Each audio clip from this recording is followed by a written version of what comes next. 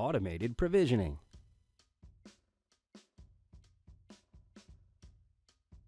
There's always a high demand for computing resources. Groups charged with software development, testing, and compliance reporting, they need environments to do their jobs. Now, traditional server cloning is difficult, it's expensive, and it takes a lot of time. Now, there's a better way to spin up a test environment, completely isolated from your production assets, using your existing backups. Announcing Unitrends automated provisioning. Now, administrators are able to instantly create isolated, fully featured test and development environments using existing backup data faster than traditional server cloning. Now, these test environments can be used for software version testing, what-if analysis, compliance testing, and reporting. When testing is done and complete, you simply delete the environment. Let's take a closer look.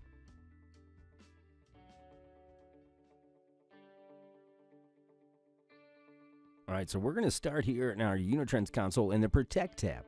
Because once again, the first thing you really got to kind of do is make sure that you have valid backups for the assets that you want to do data copy, access, or create test environments for. So we're going to filter out here. We verify that we've got some protected assets. So we're going to click Data Copy Access at the top. In this menu here, we can choose our virtual assets and our physical assets. So we go through our virtual host and pick our guests, and we can choose the physical assets from the Windows Instant Recovery.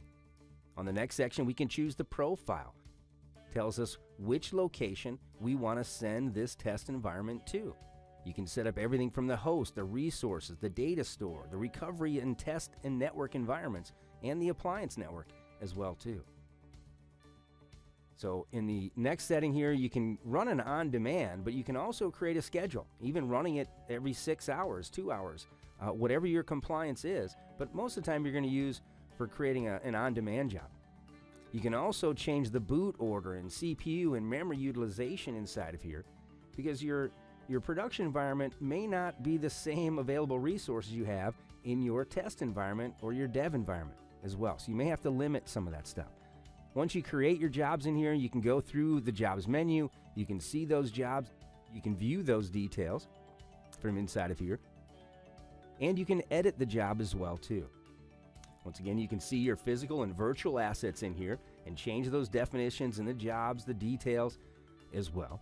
And you can run this job on demand and create an instant lab access. Inside of here, you can see our certified recovery points. The green are the good certified recovery points, the red are failed, and black has never been attempted. There was no test ran across this recovery point. So it's really cool to be able to see that as well in here. Once you create this job, it creates an instant lab for you to access here. And inside of our instant recovery section in our recovery tab now, you'll be able to see this job being created and powering up our instant recovery machines, creating this instant lab for us. All right, once again, it's the instant recovery tab at the top. Your machines will slowly start to power on depending on that boot order, once again, using the resources that you set depending on your lab environment. All three machines will go into audit mode. Some services may be dependent on each other as well too. You got to figure that out and create your groups in those dependent orders as well too. Now, once your machines are all in audit mode, you've done your testing, you want to tear those machines down. You can view the details as well too, but you want to make sure you tear all of those machines down. But a great way to create instant access for any assets that you have and you need that instant recovery access to.